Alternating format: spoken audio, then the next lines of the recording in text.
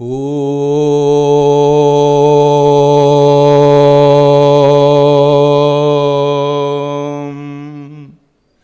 ಶ್ರೀ ಗುರುಭ್ಯೋ ನಮಃ. ಹರಿ ಓಂ. ನಮಸ್ತೆ ಶಾರದಾ ದೇವಿ ಕಾಶ್ಮೀರಪುರವಾಸಿನಿ ತ್ವಾಮಹಂ ಪ್ರಾರ್ಥಯೇ ನಿತ್ಯಂ ವಿದ್ಯಾದಾನಂಚ ದೇಹಿ ಮೇ. ಎಲ್ಲರಿಗೂ ನಮಸ್ಕಾರ. ವೇದಿಕೆ ಮೇಲೆ ಇರತಕ್ಕಂಥ ಹಿರಿಯ ಅಧಿಕಾರಿಗಳಾದ ಮಣಿವಣ್ಣನವರೇ, ಮಣಿವಣ್ಣನವರನ್ನು ನಾನು ಕೇವಲ ಒಂದೇ ಒಂದು ಸತಿ ಭೇಟಿ ಮಾಡಿದ್ದೀನಿ. ನಾನು ದೆಹಲಿಯಲ್ಲಿದ್ದೆ. ಬಂದಿದ್ದಾಗ ಅವರ ವರಿಷ್ಠ ಸಹೋದ್ಯೋಗಿಗಳು ನಾಗಲಾಂಬಿಕಾ ಅನ್ನೋವರ ಮನೆಯಲ್ಲಿ ಒಂದು ಬರ್ತ್ಡೇ ಪಾರ್ಟಿ ಆಯಿತು. ಆಗ ಅವರಿಲ್ಲಿ ಜಿಲ್ಲಾಧಿಕಾರಿಗಳಾಗಿದ್ದರು. ಅವ್ರ ಪರಿಚಯ ಆದಮೇಲೆ ನಾನೇನಾದರೂ ಅವ್ರ ಹತ್ರ ಮಾತಾಡಬೇಕಂತಂದರೆ ಟೆಲಿಫೋನ್ ಮಾಡಿದ್ರೆ ಮಾತಾಡೋದಿಲ್ಲ ಅವರು. ಈಗಲೂ ಅದೇ ಪದ್ಧತಿ ಇರ್ಬೋದು. ಆದರೆ ಒಂದು SMS ಕಳಿಸಿ ನಿಮಗೆ ವಾಪಸ್ ಜವಾಬು ಬಂದೇ ಬರ್ತದೆ. ಅಂದರೆ ಸರ್ಕಾರಕ್ಕೆ ಹೋದ ಹಣ, ಸ್ಮಶಾನಕ್ಕೆ ಹೋದ ಹೆಣ ಎರಡೂ ವಾಪಸ್ ಬರೋದಿಲ್ಲ ಅಂಥೇಳಿ ಒಂದು ಪದ್ಧತಿ. ಈ ಹಿರಿಯ ಅಧಿಕಾರಿ ಅವರ ಪದ್ಧತಿ ಏನು ಅಂತಂದರೆ, ನಿಮಗೆ ಏನೇ ಸಮಸ್ಯೆಯಲ್ಲಿ ದೆಹಲಿಯಲ್ಲಿ ಕುಳಿತುಕೊಂಡು ನಾನು ಅವ್ರಿಗೊಂದು SMS ಮೆಸೇಜ್ ಹಾಕಿದ್ರೆ I will come back to you ಅಂತ ಹೇಳ್ತಾರೆ. ಬರ್ತೀನಿ ನಾನು ವಾಪಸ್ಸು. 3-4 ದಿವಸ ಆದಮೇಲೆ ಅದಕ್ಕೊಂದು ಸಮಾಧಾನ ಹೇಳ್ತಕ್ಕಂಥ ಬಹಳ ದಕ್ಷ ಅಧಿಕಾರಿ ಮಣಿವಣ್ಣನವರು. ಅದು that is my perception about him. Chetan ಅವ್ರ ಬಗ್ಗೆ ಕೇಳಿದ್ದೀನಿ, ಇವತ್ತು ನಾನು ಅವ್ರನ್ನ ಭೇಟಿ ಮಾಡಿದ್ದೀನಿ. ಯಾಕೆಂದರೆ ಪತ್ರಿಕೆಯಲ್ಲಿ ಅವರು ಮಾಡುವ ಕಾರ್ಯಾಚರಣೆಗಳನ್ನು ಕೇಳ್ತಾ ಇರ್ತೀವಿ. ನಮ್ಮವರೇ ಅವರು, ತುಮಕೂರಿನವರು. ಭಾಳ ಸಂತೋಷ, ಅವ್ರ ಜೊತೆ ನಾನು ವೇದಿಕೆ ಹಂಚ್ಕೊಳ್ತಾ ಇದ್ದೀನಿ. ಫಣೀಂದ್ರ ಅವರಿದ್ದಾರೆ, ಪ್ರಮತಿ ಹಿಲ್ ವ್ಯೂ ಅಕಾಡೆಮಿ ಅವರು. ಅವರು ಬಹಳ ಒಳ್ಳೆ ಕೆಲಸ ಮಾಡ್ತಾ ಇದ್ದಾರೆ. ಅವರು ಶಿಸ್ತುನವರು. ನನ್ನ ಸ್ನೇಹಿತರು ಡಾಕ್ಟರು. ಅವ್ರ ಮಗಳು ಪ್ರಮತಿ ಸ್ಕೂಲ್ನಲ್ಲಿ ಫಸ್ಟ್ ಬಂದಳು.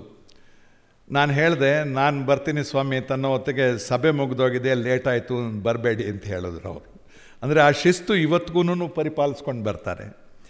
ಇನ್ನು ವಿಶ್ವೇಶ್ವರ ಭಟ್ರು ಮಹಾಜನ್ನವ್ರ ಮಾತುಗಳನ್ನು ಕೇಳಿದ್ದೀನಿ. ವಿಶ್ವೇಶ್ವರ ಭಟ್ರೆ, ಪ್ರಜಾವಾಣಿ ಹಾಗೂ ಡೆಕ್ಕನ್ ರಾಳ್ ಕಾರ್ಯಾಲಯಕ್ಕೆ ನಾನು 1952ನೇ ಇಸ್ವಿಯಲ್ಲಿ ಹೋಗಿದ್ದೆ. ನನಗೆ 77 ವರ್ಷ. ನನಗೆ 52ನೇ. ಸಂದೀಪ್ ಮಹಾಜನ್ನವರು, ರೈಟ್, ಸಂದೀಪ್ ಮಹಾಜನ್ನವರೇ ಕ್ಷಮಿಸಿ, ತಮ್ಮ ಹೆಸರು ತಪ್ಪು ಹೇಳಿದೆ ಅಂತ ಕಾಣುತ್ತೆ. ನನ್ನ ಸೋದರ ಮಾವ ನ್ಯೂಸ್ ಎಡಿಟರ್ ಆಗಿದ್ದರು ಆಗಿನ ಕಾಲದಲ್ಲಿ, N ಶ್ರೀಕಂಠಯ್ಯ ಅಂಥೇಳಿ ನಂಜನಗೂಡಿನವರು. ಸುಧಾ ಪತ್ರಿಕೆಯ ಮೊದಲ ಸಂಪಾದಕರು ನನಗೆ ಸಂಬಂಧಿಕರಾಗಬೇಕು. ಮೊದಲ ಅವರ ಹೆಸರು ನನಗೆ ಸರಿಯಾಗಿ ಜ್ಞಾಪಕ ಬರ್ತಾ ಇಲ್ಲ, ಸುಧಾ ಅವರು. ಹೀಗಾಗಿ ಪ್ರಜಾವಾಣಿಯಲ್ಲಿ ಅವತ್ತಿನ ಕಾಲದಲ್ಲಿ ಚೂಬಾಣ ಅಂಥೇಳಿ ಒಂದು ಅಂಕಣ ಬರೋದು, TS ರಾಮಚಂದ್ರಾಯರು ಬರೆಯೋರದು. ಈಗಿನ ಥರ ಈಗ ರಾಜಕಾರಣಿಗಳು ಹೇಗೆ ಕಿಚ್ಚಾಡ್ತಾರೋ, ಕೆಸರಿನ ಎರಚಾಟ ಮಾಡ್ತಾರೋ, ಈಗ ಪತ್ರಿಕೆಗಳು ರಾಜಕಾರಣಿಗಳ ಥರನೇ ಆಗಿಬಿಟ್ಟಿದೆ. ಕ್ಷಮಿಸಬೇಕು, ನನ್ನ ಅಭಿಪ್ರಾಯ ಇದು. ಆಗಿನ ಕಾಲದಲ್ಲಿ ಹಾಗಿರಲಿಲ್ಲ. ತೀಕ್ಷ್ಣವಾಗಿ ಬರಿಬೇಕಂತಂದರೆ ಚೂಬಾರಣದ ಒಂದು ಉದಾಹರಣೆ. ಕೆಳಮಟ್ಟದ್ದು ಅಂತಂತಂದರೆ ಈಗಿನ ಥರದೇ ಅಂತಂದರೆ ಕಿಡಿ ಅಂಥೇಳಿ, ಶೇಷಪ್ಪನವರು ಕಿಡಿ ಅಂಥೇಳಿ ಒಂದು ಪತ್ರಿಕೆ ಬರೋದು. ಅದನ್ನು ನಾವು ಪೀತ ಪತ್ರಿಕೆ ಅಂತ ಕೂಡ ಹೇಳೋದು. ನಾವು ಎಲ್ಲ ವಲಯಗಳಲ್ಲಿ ನಾನು ಕಂಡ ಮೌಲ್ಯಗಳ ಪತನವಾಗ್ತಾ ಇದೆ. ಸರ್ಕಾರಿ ಅಧಿಕಾರಿಗಳಲ್ಲೂ ಕೂಡ ಮೌಲ್ಯಗಳ ಪತನ ಆಗ್ತಾ ಇದೆ. ಇದು ಖೇದದ ವಿಷಯ. ಯಾಕೆಂದರೆ 17 ವರ್ಷಗಳ ಹಿಂದೆ ಸರ್ಕಾರ ಬಿಟ್ಟವನು ನಾನು. ಆದ್ದರಿಂದ ನಾನು ಈ ಮಾತನ್ನು ಹೇಳ್ತಾ ಇದ್ದೇನೆ. ಇನ್ನು ಮಕ್ಕಳಿಗೆ ನಾನೊಂದು 10 ನಿಮಿಷ ಮಾತಾಡ್ತೀನಿ. ನಿಮ್ಮನ್ನು ಮಕ್ಕಳು ಅಂತ ಯಾಕೆ ಕರಿತೀನಿ ಅಂತಂತಂದರೆ, ಇವತ್ತು ನನ್ನ ಮನೆಗೆ ನನ್ನ ಮೊಮ್ಮಗಳು 26 ವರ್ಷದವಳು, she is A nuclear scientist, ಬಂದಿದ್ದಾಳೆ. ಜೊತೆಗೆ 4 ಜನ ಮೊಮ್ಮಕ್ಕಳು ಬಂದಿದ್ದಾರೆ. ತಾತ ಎಲ್ಲಿ ಬಿಟ್ಟು ಹೋಗ್ತಾ ಇದೆಯಾ ನೀನು ಅಂತ ಕೇಳಿದ್ರು. ಬೇರೆ ಮೊಮ್ಮಕ್ಕಳ ಜೊತೆ ಸ್ವಲ್ಪ ಹೊತ್ತಿದ್ದು ಬರ್ತೀನಿ ಅಂತ ನಿಮ್ಮ ಜೊತೆ ಇರೋದಕ್ಕೆ ಬಂದಿದ್ದೀನಿ ನಾನು. ನನ್ನ ಮೊಮ್ಮಗಳ ಒಂದು ಸಣ್ಣ ಕಥೆಯಿಂದ ಪ್ರಾರಂಭ ಮಾಡ್ತೀನಿ ನಾನು. ಅವಳು ಕ್ಯಾಲಿಫೋರ್ನಿಯಾದಲ್ಲಿ ಇದ್ದಳು. 4 ವರ್ಷ ಆಗ ಅವಳಿಗೆ. ಗಂಡ ಹೆಂಡತಿ ನನ್ನ ಮಗ ಸೊಸೆ ಕೆಲಸ ಮಾಡೋಕ್ಕೆ ಹೋಗೋರು. ನಾನು ಮನೆಯಲ್ಲಿ ಆ ಮಗುವನ್ನು ನೋಡ್ಕೋತಾ ಇದ್ದೆ. ನನ್ನ ಹೆಂಡತಿ ನನ್ನ ತಮ್ಮನ ಮನೆಗೆ ಹೋಗಿದ್ಲು, ಅಲ್ಲಿ ನ್ಯೂಯಾರ್ಕ್ ಹೋಗಿದ್ಲು. ಸರಿ, ಮಗುವನ್ನು ಆಟ ಆಡ್ತಾ ಇದ್ಲೇ, ತಾತ ಲೆಟ್ ಅಸ್ ಪ್ಲೇ ಅಂತಂದ್ಲು. ಇಂಗ್ಲೀಷೇ, ಕನ್ನಡ ಕಷ್ಟ. ಆಮೇಲೆ ಬಂದು Kannada ಕಲ್ತ್ವವು. S, let us play ಅಂತಂದೆ. ವಾಟ್ ಗೇಮ್ ಅಂದೆ ನಾನು. Doctor game ಅಂತಂದ್ಲು. ನಾನು ಐ ಆಮ್ ಎ ಡಾಕ್ಟರ್ ಅಂತಂದೆ. No no no, you are not the doctor ಅಂತಂದ್ಲು. Okay, you are the doctor, I am the patient. S ಅಂತಂದ್ಲು. ಆದರೆ ಏನು ತಾಪತ್ರಯ ಬಂತು ಅಂದರೆ, let us play animal doctor game ಅಂದ್ಲು. What am I ಅಂತಂದೆ. You are A pig. ನಗು ಬಂತು.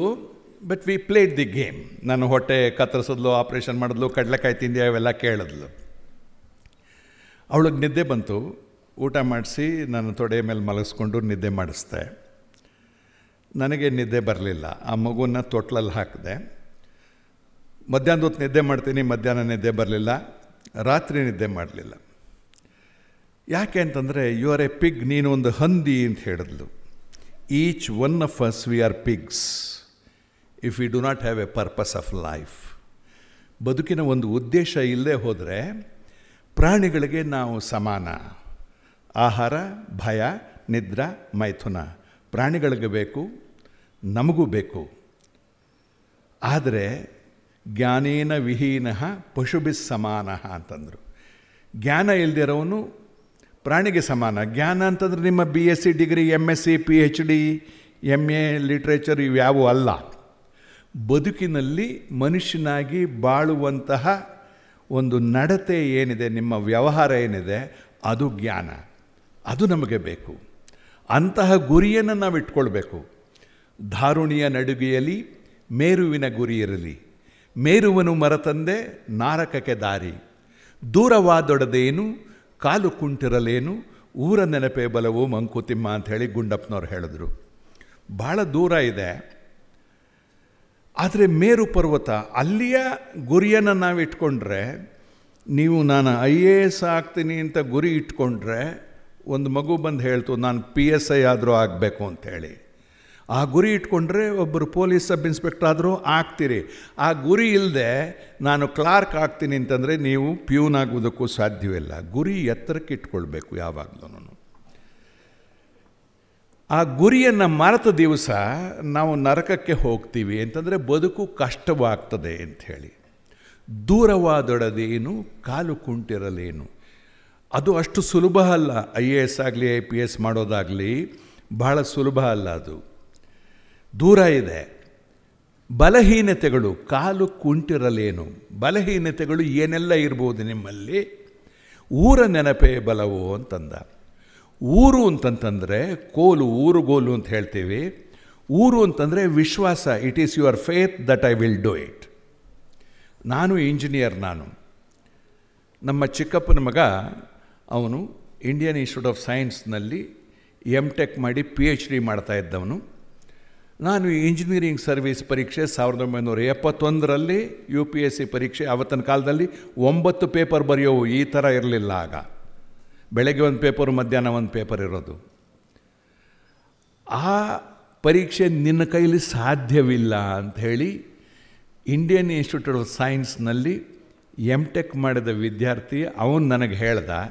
But I took it S A challenge, I will do it. ಅವತ್ತಿನ ಕಾಲದಲ್ಲಿ ನಾವು ಇಂಜಿನಿಯರ್ಸ್ ಆದವರು IAS ಬರಿತಾ ಇರಲಿಲ್ಲ. ನಮಗೆ ನನ್ನ ವಿಭಾಗದಲ್ಲಿ ಕೆಲಸ ಮಾಡಬೇಕು ಅನ್ನೋ ಒಂದು ಹೆಮ್ಮೆ ಇತ್ತು. ಆದ್ದರಿಂದ engineering service was the first preference for me. 69ನಲ್ಲಿ ಬರೆದೆ, 70ಲಿ ಬರೆದೆ, ಪಾಸಾಗಲಿಲ್ಲ. 71ನಲ್ಲಿ ಬರೆದೆ, ಪಾಸಾಯಿತು.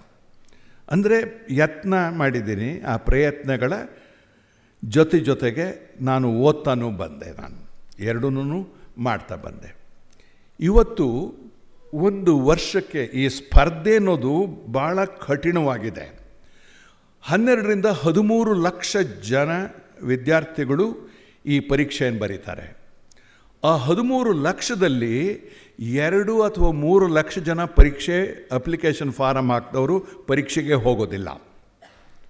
ನಾನು ಹಾಕಿದೆ ಅಂಥೇಳಿ ಅಪ್ಲಿಕೇಶನ್ನು.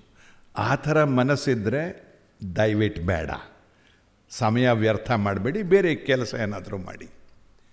ಆ 9 ಲಕ್ಷ ಜನದಲ್ಲಿ ನೀವು ಮೇನ್ಸಿಗೆ ಬರೆಯೋರು 30 ಭಾಗ ಮಾತ್ರ ಇರ್ತೀರಿ. ಅದಾದಮೇಲೆ ಮತ್ತೆ ಇಂಟರ್ವ್ಯೂಗೆ ಹೋಗೋರು 2000ದಿಂದ 2500 ಜನ ಇರ್ತೀರಿ. ಆದಮೇಲೆ 700, 800 ಈ ಬಾರಿ 1000 ವೇಕೆನ್ಸೀಸ್ ಇದೆ ಅಂತ ಹೇಳ್ತಾ ಇದ್ದಾರೆ. ಇನ್ನೊಂದು ಸ್ವಲ್ಪ ಜಾಸ್ತಿ ಜನನ ಅವರು ಇಂಟರ್ವ್ಯೂ ಕರಿಬೋದು. ಇದರಲ್ಲಿ ನೀವು ಜರಡಿ ಆಡಿಸ್ತಾ ಹೋಗ್ತಾ ಇರ್ತೀರಿ. ಅದನ್ನು ನೀವು ವಿಶ್ಲೇಷಣೆ ಮಾಡಿ ನೋಡಿ. ಒಂದು ಮಗು ನನ್ನ ಹತ್ರ ಬಂತು, ತಂದೆ ತಾಯಿ ಕರ್ಕೊಂಡು ಬಂದರು. ಏನಾದರೂ ಮಾಡಿ IAS ಆಗಬೇಕು ಸರ್ ಇವಳು, ಏನಾದರೂ ಮಾಡಿ ಅರಸಿಕೆರೆ ಅಂತ ಬಂದಿತ್ತು ಮಗು.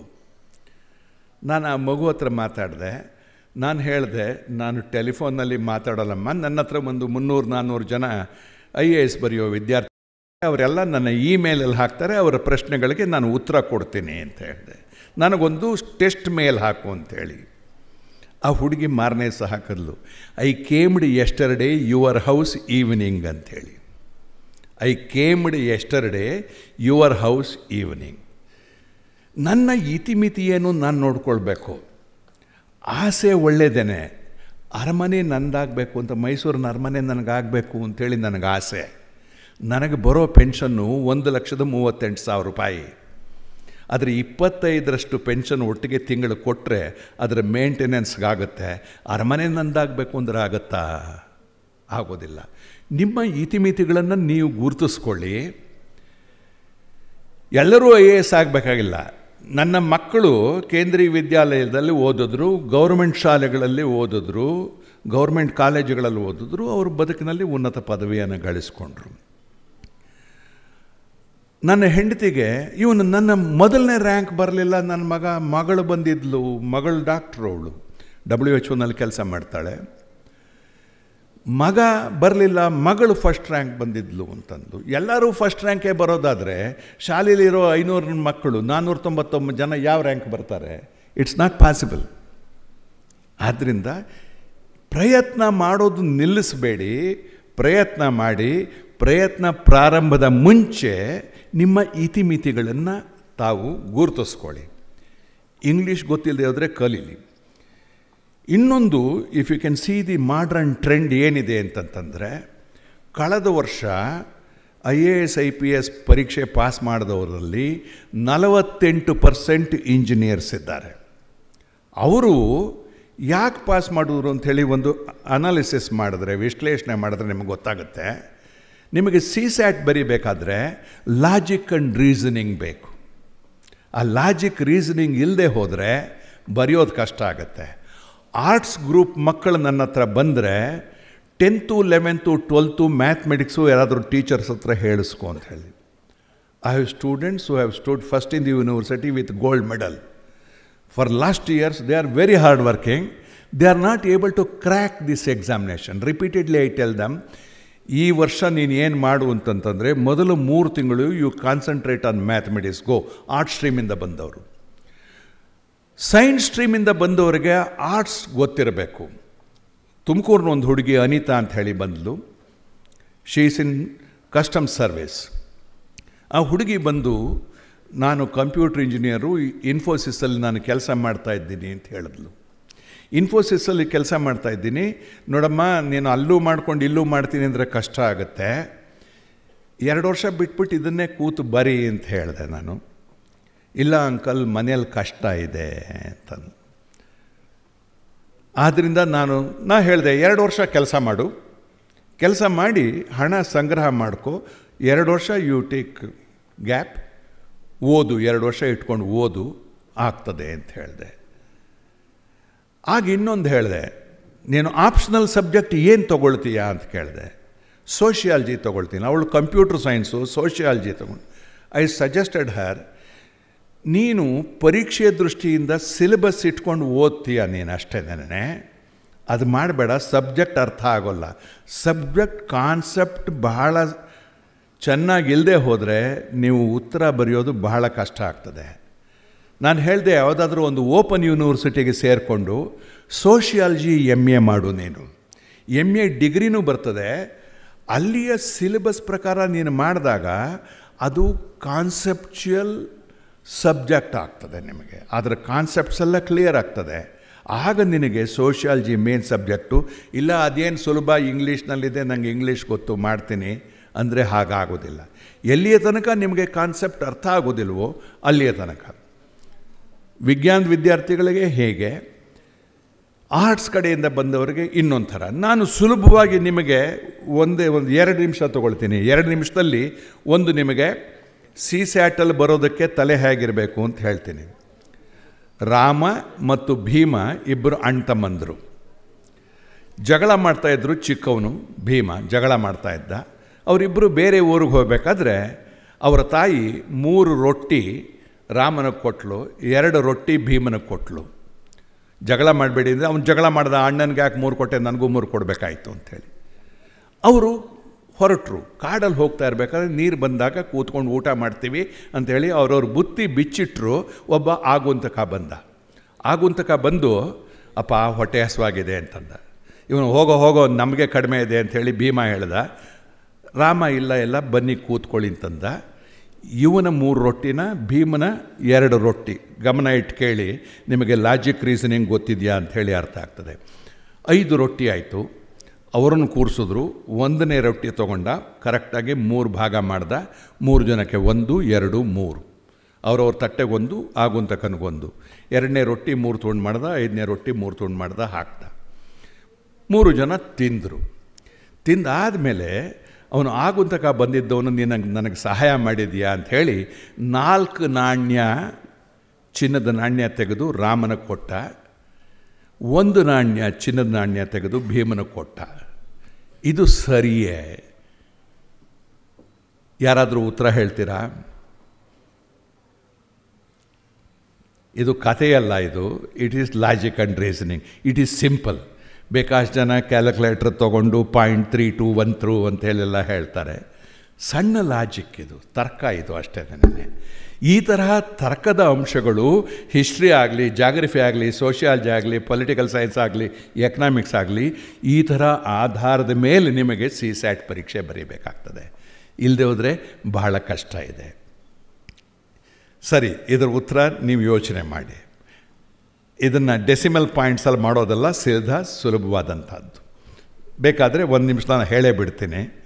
ಒಟ್ಟು ಭೀಮನದು 2 ರೊಟ್ಟಿ, ರಾಮನದು 3 ರೊಟ್ಟಿ, ಒಟ್ಟು 5 ಆಯಿತು. ಒಂದೊಂದು ರೊಟ್ಟಿನ 3 ಭಾಗ ಮಾಡಿದ್ರು. ಒಟ್ಟು 3 ಭಾಗ ಮಾಡಿದ್ರೆ 5 3ಲಿ 15 ತುಂಡಾಯಿತು.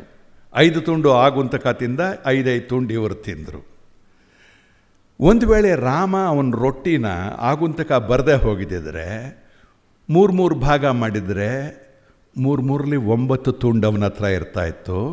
ಭೀಮನ ಹತ್ರ 6 ತುಂಡು ಇರ್ತಾಯಿತ್ತು. ರಾಮ ಕಳ್ಕೊಂಡಿದ್ದೆಷ್ಟು? 5 ಮಾತ್ರ ಅವನು ತಿನ್ನಕ್ಕೆ ಸಿಕ್ತು, 4 ಆಗುಂತಕನಿಗೆ ಹೋಯಿತು. ಭೀಮ ಕಳ್ಕೊಂಡಿದ್ದೆಷ್ಟು? 1 ತುಂಡು. ಆದ್ದರಿಂದ ಇವನಿಗೆ ಚಿನ್ನದ ನಾಣ್ಯ 4 ಕೊಟ್ಟ, ಅವನಿಗೆ 1 ಕೊಟ್ಟ. This is logic what you have to apply instead of dividing it in decimal points. ಇದು ಕಾನ್ಸೆಪ್ಟ್ಸ್ ಚೆನ್ನಾಗಿ ಆದಾಗ ಮಾತ್ರ ಬರ್ತದೆ, ಇಲ್ಲದೆ ಹೋದರೆ ಬರೋದಿಲ್ಲ. ನಮ್ಮ ಮಹಾಜನವರು ಹೇಳ್ತಾರೆ 1ನೇ ವರ್ಷ ಬರೀರಿ ಅಂತ. ನನಗೂ ಅವ್ರಿಗೂ ಭಿನ್ನಾಭಿಪ್ರಾಯ ಇದೆ. 1ನೇ ವರ್ಷ ನಿಮಗೆ ಕಾನ್ಸೆಪ್ಟ್ಸ್ ಅರ್ಥ ಮಾಡ್ಕೊಳ್ಳಿ. ಎಲ್ಲಾದರೂ ಕೋಚಿಂಗ್ ಹೋದರೂ ಕೂಡ 1ನೇ ವರ್ಷ ಬಹಳ ಕಷ್ಟ ಇದೆ. Unless you start at 12th ಬರೆಯುವಾಗ ಜೊತೆಗೆ ಶುರು ಮಾಡಿದ್ರೆ ಸುಲಭ ಆಗ್ತದೆ, ಇಲ್ಲದೆ ಹೋದರೆ ಕಷ್ಟ ಆಗ್ತದೆ. 1ನೇ ವರ್ಷ ಬರೀಬೇಡಿ. 2ನೇ ವರ್ಷ ನಿಮಗೆ ಕಾನ್ಸೆಪ್ಟ್ಸ್ ಅರ್ಥ ಆಗಿದೆ ಅಂತಂದರೆ 2ನೇ ವರ್ಷ ರಿಪೀಟ್ ಮಾಡಿ. ನೀವೇ ಬರೆದು ಅಭ್ಯಾಸ ಮಾಡೋದು.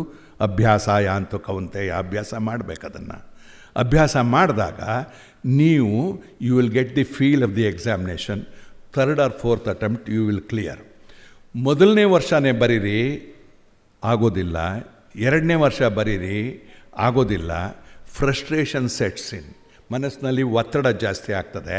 ಆ ಒತ್ತಡ ಜಾಸ್ತಿ ಆದಾಗ 2 ಆಗೋಯ್ತು, ಪಾಸ್ ಆಗಲಿಲ್ಲ, ನನ್ನ ಕೈಯಲ್ಲಿ ಆಗುತ್ತಾ ಇಲ್ವಾ ಆ ಅನುಮಾನ ಬರ್ತದೆ. ಅನುಮಾನಕ್ಕೆ ಆಸ್ಪದ ಕೊಡಬೇಡಿ, ಅದನ್ನು ಮಾಡಿ. ನಾನು ಇನ್ನೊಂದು 2-3 ನಿಮಿಷ ತೊಗೊಳ್ತೀನಿ, ಯಾಕೆಂದರೆ ಹಿರಿಯ ಅಧಿಕಾರಿಗಳಿದ್ದಾರೆ. ಕಡೆಯ ಬಾರಿ ಅಂತ ಕಾಣುತ್ತೆ, ಅಥವಾ 2 ವರ್ಷಗಳ ಹಿಂದೆ ಅವರು ರಶ್ಮಿ ಸುಂದೇವ್ರಿ ಅವರು ಬಂದಿದ್ದರು. ಅವರಿಗೆಲ್ಲ ಮಕ್ಕಳು, ನೀವು ರಾಜಕೀಯ ಒತ್ತಡ ಇಷ್ಟಾರಿ ಇರುತ್ತೆ, ಹೇಗೆ ನೀವು ಕೆಲಸ ಮಾಡ್ತೀರಿ ಅಂತ. ಇವ್ರ ಮೇಲೆ ಕಡಿಮೆ ಇದೆಯೇನು ಈ ಅಧಿಕಾರಿಗಳು, ಮಣಿವಣ್ಣನವರಾಗಲಿ, ಚೇತನ್ ಅವರಾಗಲಿ, ಅವ್ರ ಮೇಲೆ ಕೂಡ ಬಹಳ ಒತ್ತಡ ಇರ್ತದೆ. ಆ ಒತ್ತಡ ನಾವುಗಳು ಹೆಂಗೆ ಕೆಲಸ ಮಾಡ್ತೀವಿ? ನಾನು 37 ವರ್ಷ ಡೈಲಿಯಲ್ಲೇ ಕೆಲಸ ಮಾಡಿದ್ದೇನೆ. ನಾನು ಅದು ಮಂತ್ರಾಲಯದಲ್ಲೇ ಕೆಲಸ ಮಾಡಿದ್ದೀನಿ. ಯಾವ ಥರ ಒತ್ತಡಗಳು ಬರ್ತದೆ ಯಾವುದೋ ವಿಷಯಕ್ಕೆಲ್ಲ. ನಾನು ಅದಕ್ಕೆ ಮಹಾಭಾರತದ ಒಂದು ಸಣ್ಣ ಕತೆ ಹೇಳ್ತೀನಿ ಕೇಳಿ. ಅದರಲ್ಲಿ ಈ ಒತ್ತಡಕ್ಕೆ ಸಮಾಧಾನ ಇದೆ. ಏನು ಹೇಳಬೇಕು ಅಂತಲೂ ಹೇಳ್ತೀನಿ. ಶಂಖ ಅಖಿಲ ಇಬ್ಬರು ಅಣ್ತಮ್ಮಂದರು ಗುರುಕುಲಕ್ಕೆ ಹೋದರು. ಗುರುಕುಲದಲ್ಲಿ ಓದಿದ್ರು. ಗುರುಗಳು ಹೇಳಿದ್ರು, you have good communication skills, ನೀವಿಬ್ಬರು ಹೋಗಿ ಒಂದೊಂದು ಗುರುಕುಲ ಸ್ಥಾಪನೆ ಮಾಡಿದ್ರು. ದೂರ ಪ್ರದೇಶದಲ್ಲಿ ಇಬ್ಬರು ಗುರುಕುಲ ಪ್ರಾರಂಭ ಮಾಡಿದ್ರು. ಎಷ್ಟೋ ವರ್ಷಗಳು ಕಳೆದೋಯ್ತು. ತಮ್ಮ ಅಖಿಲ ಅಣ್ಣನ ಮನೆಗೆ ಬರಬೇಕು ಅಂಥೇಳಿ ಬಂದ. ಬೆಳಗ್ಗೆ ಹೊರಟವನು ಮಧ್ಯಾಹ್ನ 3 ಗಂಟೆ ಹೊತ್ತಿಗೆ ಬಂದ. ಹೊಟ್ಟೆ ಹಸುವು, ಬಾಯಾರಿಕೆ, ಸುತ್ತಮುತ್ತ ನೋಡ್ದ, ಯಾರೂ ಇಲ್ಲ. ಗುರುಕುಲದಲ್ಲಿ ಅವ್ರವ್ರ ಕೆಲಸ ಮಾಡಬೇಕು.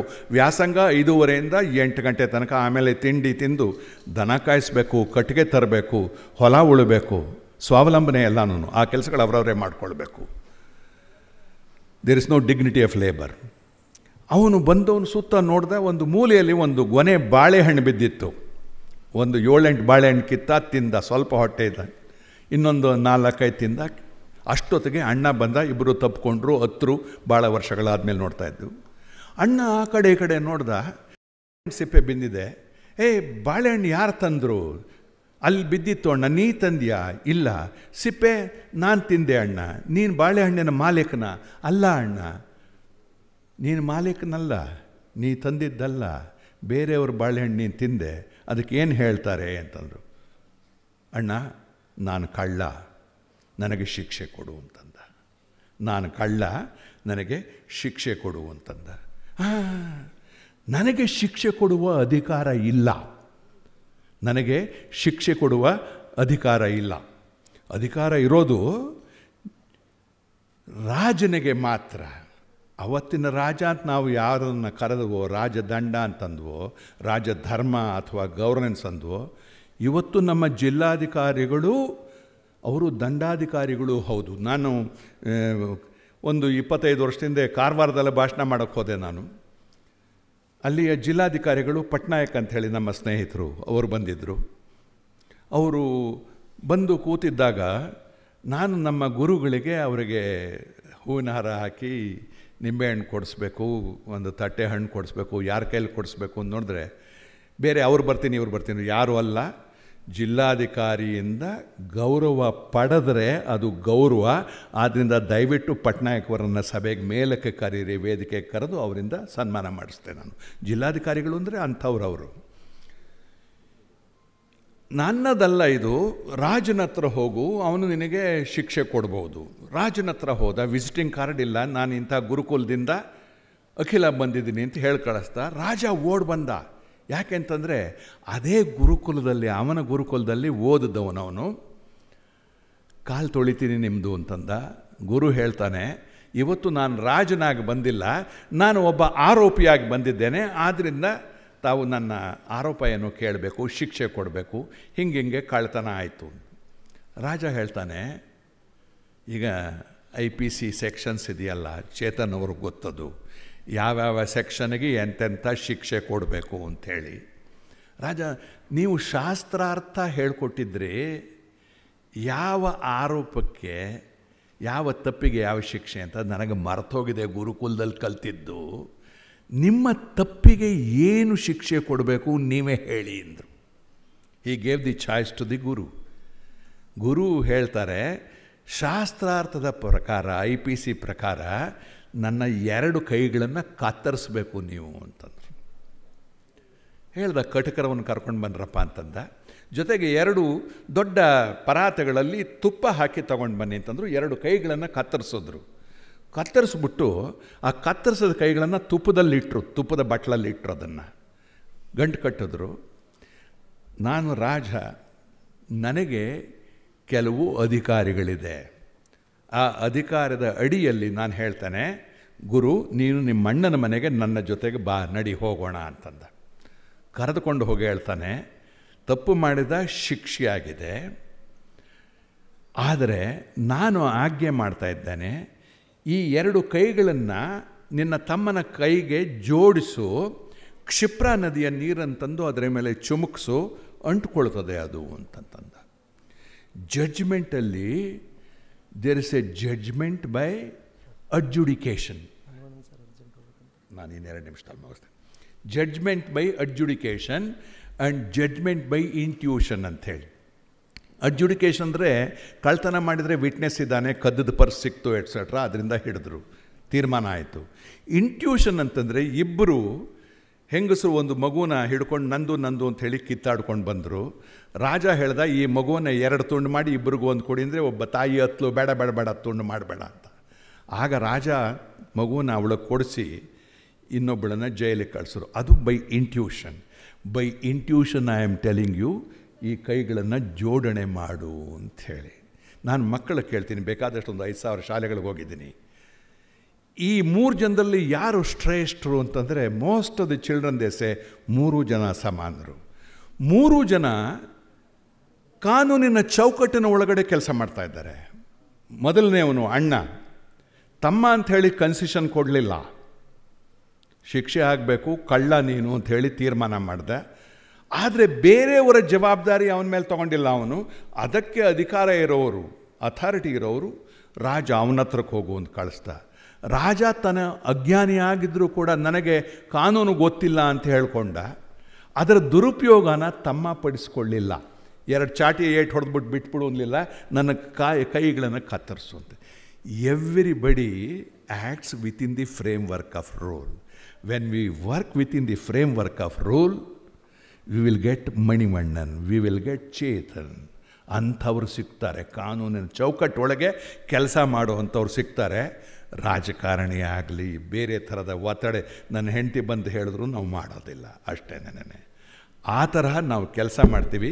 ಆ ಥರ ಕೆಲಸಕ್ಕೆ ತಾವು ಸಿದ್ಧರಾಗಿ ನೀವು. ನಾನು ಸಂಕಲ್ಪ IAS ಅಕಾಡೆಮಿ ಜೊತೆ 30 ವರ್ಷದಿಂದ ಕೆಲಸ ಮಾಡ್ತಾಯಿದ್ದೀನಿ. ನಾನು ಡೈರೆಕ್ಟರ್ ಆಗಿದ್ದೀನಿ. ಅಲ್ಲಿ ಮಕ್ಕಳು ಗುಣಮಟ್ಟ ಇರಬೇಕು, 95% ಮೇಲಿರಬೇಕು, ಹಾಗೂ ಬಡವರಾಗಿರಬೇಕು. ಅವರು ಬಂದರೆ ನಾನು ಉಚಿತವಾಗಿ ಊಟ ಕೊಡಿಸ್ತೀನಿ, ಉಚಿತವಾಗಿ ಕೋಚಿಂಗ್ ಕೊಡಿಸ್ತೀನಿ. ಧನ ಸಹಾಯ ನಾನೇ ನನ್ನ ಹಣದಿಂದ ನಾನು ಮಾಡ್ತೇನೆ. ದೇವರು ಕೊಟ್ಟಿರೋ ನನಗೆ ಪೆನ್ಷನ್ ತುಂಬಾ ಇದೆ.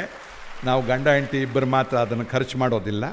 ಬೇಕಷ್ಟು ಮಕ್ಕಳನ್ನು ನಾನು ಸಹಕಾರ ಮಾಡಿದ್ದೀನಿ. ಬನ್ನಿ ಯಾರಾದರೂ ಮಕ್ಕಳೇ. 12ನೇ ಕ್ಲಾಸ್ ಮೇಲ್ಪಟ್ಟವರಿದ್ದರೆ ಅವ್ರಿಗೂ ಕೂಡ ಇವತ್ತಿಂದಾನೇ ನಾನು ಮಾರ್ಗದರ್ಶನ ಮಾಡ್ತೀನಿ. ತಮಗೆಲ್ಲ ಶುಭವಾಗಲಿ. ನನ್ನ ಜಾಸ್ತಿ ಸಮಯ ತೊಗೊಂಡಿದ್ದೀನಿ ಅಂತ ಕಾಣುತ್ತೆ. ಧನ್ಯವಾದಗಳನ್ನ ಹೇಳ್ತಾ ನವೋಪ್ರಮತಿ ರವಿಯವರಿಗೆ ಧನ್ಯವಾದಗಳನ್ನು, ಪ್ರಮತಿ ಶಾಲೆಯ ಫಣಿರಾಜ್ ಅವರು ಹಾಗೂ HV ರಾಜೀವ್ ಅವರಿಗೆ ನನ್ನ ಧನ್ಯವಾದಗಳನ್ನು ಹೇಳ್ತಾ ನನ್ನ ಮಾತು ಮುಗಿಸ್ತೇನೆ. ಧನ್ಯವಾದಗಳು. ನಾವು ಜಾಸ್ತಿ ಮಾಡಬೇಕು ಆನ್ಸರು ಅನ್ನೋ ಆ ಥರದಲ್ಲಿ ಕಾನ್ಸೆಪ್ಟ್ಸ್ ಕ್ಲಿಯರ್ ಇಲ್ಲದೆ ಹೋದರೆ ಅಟೆಂಪ್ಟ್ ಮಾಡ್ತೀರಿ, ನೆಗೆಟಿವ್ ಮಾರ್ಕಿಂಗ್ ಬರುತ್ತೆ. ಆ ನೆಗೆಟಿವ್ ಮಾರ್ಕಿಂಗ್ ಬರೋದ್ರಿಂದ ರ್ಯಾಂಕ್ ಕೆಳಗಡೆ ಹೋಗುತ್ತೆ. ನಾವು most of the students they do that. That is how I am here to tell you. And don't doubt UPSC. 2 persons who are evaluating 2 different, don't think they are not computers, but they are all men of integrity. Please don't UPSC. I have sat in UPSC interview board. ನಾನು 3 ಸತಿ ಹೋಗಿದ್ದೀನಿ interview ಬೋರ್ಡಲ್ಲಿ. Consensus ಹೆಂಗೆ ತಗೊಂಡು ಬರ್ತಾರೆ ಅಂತಂತಂದರೆ, ಒಬ್ಬ ಸ್ಟೂಡೆಂಟ್ಗೆ ಮಣಿಮಣ್ಣನವರು 9 marks ಹಾಕ್ತಾರೆ, ನಾನು 7 ಹಾಕ್ತೀನಿ. ಚೇತನ್ ಅವರು ಬರೀ 3 ಮಾರ್ಕ್ಸ್ ಹಾಕ್ತಾರೆ. ದಿ ಚೇರ್ಮನ್ ಮಾಡ್ರೇಟ್ಸ್ ಆ್ಯಂಡ್ ಕೇಳ್ತಾರೆ, ನೀವು 9 ಮಾರ್ಕ್ಸ್ ಯಾಕೆ ಹಾಕಿದ್ದೀರಿ ಎಕ್ಸ್ಪ್ಲೈನ್ ಮಾಡಿ ಅಂತ ಕೇಳ್ತಾರೆ. It's A practice in UPSC. ನಾನು 3 ಯಾಕೆ ಹಾಕಿದೆ ಅಂತ ನನ್ನೂ ಕೇಳ್ತಾರೆ. ಅದು ಕೇಳಿದಾಗ he will moderate, understand, and chairman will moderate the marks and then he puts the marks. He doesn't go by extremities. So don't doubt UPSC. 1. 2, ನೀವು ಎಷ್ಟು ಮೊದಲನೇ ವರ್ಷ ಕಾನ್ಸೆಪ್ಟ್ಸ್ ಅರ್ಥ ಮಾಡ್ಕೊಳ್ಳಿ. ಕಾನ್ಸೆಪ್ಟ್ ಸರಿಯಾಗಿಲ್ಲದೆ ಆದರೆ ನಾನು ಒಂದು ಕತೆ ಹೇಳಿದ್ನಲ್ಲ, ರೊಟ್ಟಿ ಕತೆ, ಅದರಲ್ಲಿ ಕಾನ್ಸೆಪ್ಟ್ ಅರ್ಥ ಆಗಿದ್ದೇ ಇಲ್ಲದೆ ನಾವು ಕ್ಯಾಲ್ಕುಲೇಟ್ರ್ ತೊಗೊಂಡು ಇಷ್ಟು ಡೆಸಿಮಲ್ ಆಯಿತು ಸರ್, ಇಷ್ಟು ಡೆಸಿಮಲ್ ಆಯಿತು, ಅವ್ನಿಗೆ ಅಷ್ಟು ಕೊಡ್ಬೋದು ಇಷ್ಟು ಕೊಡ್ಬೋದಲ್ಲ. ಸಿಂಪಲ್. ಒಟ್ಟು 15 ತುಂಡಾಯಿತು. 3 ಜನಕ್ಕೆ ಅವನಿಗೇನೇ 9 ತುಂಡಾಗೋ ಜಾಗದಲ್ಲಿ ಬರೀ 5 ತುಂಡು ಬಂತು. So you got 4 gold coins. What he lost. That is the concept. If you do not understand the concept, you will err constantly. First year concept ಅರ್ಥ ಆದಮೇಲೆ ರಿಪೀಟ್. ನಿಮ್ಮ ಕ್ವಶನ್ ಪೇಪರ್ಸು, ಹಳೆ ಕ್ವಶನ್ ಪೇಪರ್ಸ್ ತೊಗೊಂಡು ಬರೆಯೋದು ಅಭ್ಯಾಸ ಮಾಡಿ. ಎಲ್ಲ ನಂಗೆ ಚೆನ್ನಾಗಿ ಗೊತ್ತಿದೆ ಅಂತಾರೆ, ಅಭ್ಯಾಸ ಮಾಡ್ತಾನೇ ಇರಬೇಕು. ಮಾಡದೆ ಹೋದರೆ ನೀವು ಬರೆಯೋದು ಭಾಳ ಕಷ್ಟ ಆಗುತ್ತೆ. ಮಾಡಿದಾಗ ನೀವೇ ಎವ್ಯಾಲ್ಯೂಯೇಟ್ ಮಾಡ್ಕೊಳ್ಳಿ, ಎಷ್ಟು ತಪ್ಪಾಯಿತು ಅಂಥೇಳಿ ನಿಮಗೆ ಗೊತ್ತಾಗುತ್ತೆ. ಆನ್ಸರ್ಸ್ ಬಿಡ್ತಾರೆ ನೋಡಿ, ಪರೀಕ್ಷೆ ಆದಮೇಲೆ ಆನ್ಸರ್ಸ್ ಬಿಡ್ತಾರೆ, ಅದಕ್ಕೆ ಕಂಪೇರ್ ಮಾಡ್ಕೊಳ್ಳಿ, ಎಲ್ಲಿ ತಪ್ಪು ಮಾಡಿದರೆ ನಿಮ್ಗೆ ಗೊತ್ತಾಗುತ್ತೆ. Please don't doubt UPSC.